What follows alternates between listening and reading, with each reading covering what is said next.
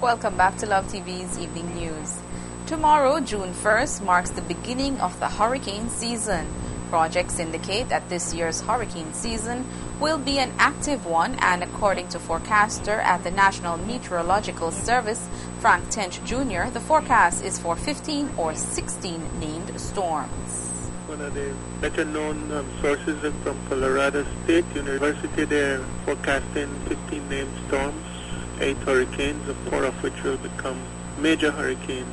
The source is out of Tropical Storm Risk Group out of London. They're also predicting a fairly active season.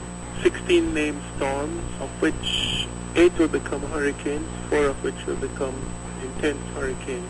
The Cuban Met Service also recently issued a forecast. They're predicting 16 named storms, 9 of which will become hurricanes, with 4 named storms occurring within the Caribbean. And most recently, the sources out of the National Oceanographic and Atmospheric Administration, they're also predicting an active season with storms, named storms ranging between 14 to 23 named storms.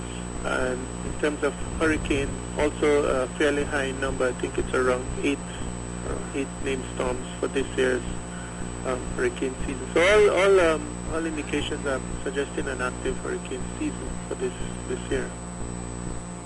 And as always, Belizeans are advised to review and implement their hurricane plan as soon as possible. As usual, we always emphasize being prepared in terms of having a plan of what you would do in the eventuality of a storm or hurricane affecting the country of Belize. And that planning is best implemented as early as possible, if not now, or should have been prepared before now. But it's still not too late to have your plan in place. And in terms of knowing what you're going to do, where you're going to evacuate to with your family and friends, that planning is very useful. Also, being prepared to stock up on food supplies.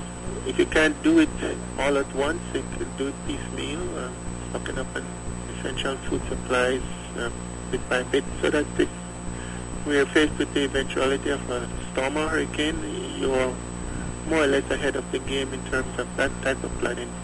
And of course, monitoring the reports issued daily by the Weather Service on radio and television. Love News also spoke to Minister of National Emergency Melvin Hulse, who is confident that Belize is prepared for this year's hurricane season.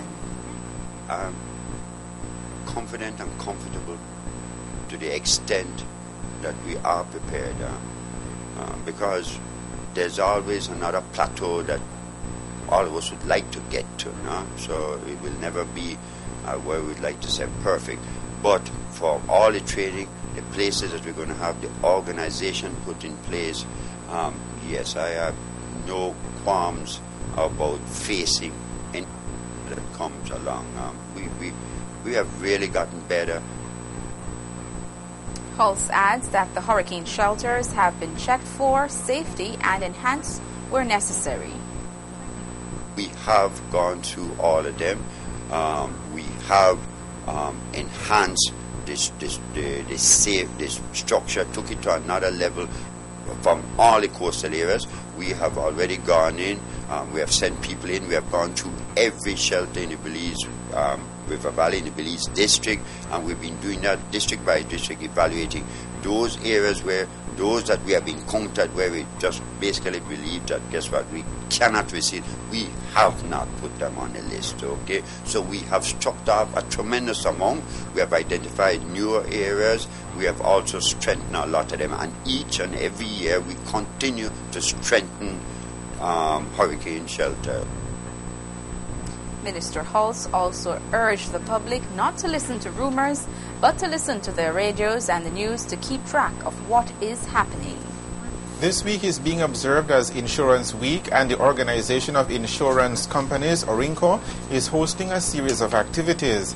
The week was officially opened this morning.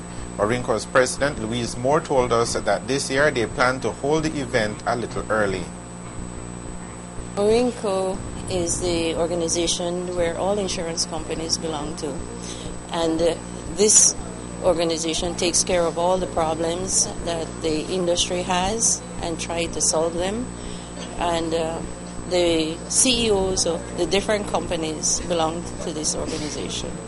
We have this week set aside every year, but it's only this year that we have moved it up to the beginning of the hurricane season, and that is because of where most companies are affected by the hurricane season. And we felt that it would have a greater impact on people wanting to know more about insurance, how it operates, how it can benefit them. And it's just that we needed to get it at this time for all our companies to put out there the best and to see that the insuring public understands insurance. Keynote speaker at this morning's opening ceremony, Supervisor of Insurance in the Ministry of Finance, Alma Gomez, said that the ministry is imposing more regulations on insurance companies to ensure better customer service. The Ministry of Finance has a department called the Office of the Supervisor of Insurance, which basically is set up to supervise the insurance industry. We supervise both agents and companies to make sure that whatever they're saying they should be doing, and that the policyholders who are the main clients are protected. So basically it is supervised to ensure consumer protection. The companies are for the most part complying. Right now what we're stressing on them mainly is the establishment of the statutory fund. For majority of them, out of the 14 companies, only one of them I would say has problems with it, and that should be resolved very shortly. But apart from that, we are very strict with them, and we're putting penalties now so that they have to comply and they can provide the benefit of insurance to the policyholders. Gomez also gave a summary of the performance last year by insurance companies and said that after all fees and claims, the companies did very well. The gross premium figures that I mentioned is basically production, or this is the premium that insurance policyholders would pay an insurance company.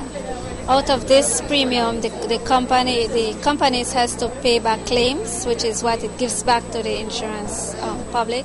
They have to pay their administrative fees, they have to pay for reinsurance, and they also have to put some aside for future claims, for investment.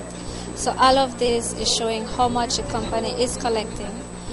If you see the premium, the claims that is paid is only about 37,000 for last year, I think, 37 million for last year. That figure is showing that the companies are bringing in more money than they're actually paying out. It is possible that it might be proper underwriting, that we have not had a major hurricane or a major fire. In an active hurricane year, we would see claims skyrocket sometimes up to $90 million. So it all depends on what happens during the year with respect to claims. But it's important for the companies to have the money to be able to pay out back in the event that something goes wrong. Orinco's president, Louise Moore, says that the Insurance Institute of Belize was launched in 2008 under Orinco to further educate and train insurance companies' employees. Activities for the week include a series of radio talk shows and the Customer Appreciation Day on Friday. Insurance Week is being held under the theme, Preserving and Creating Value.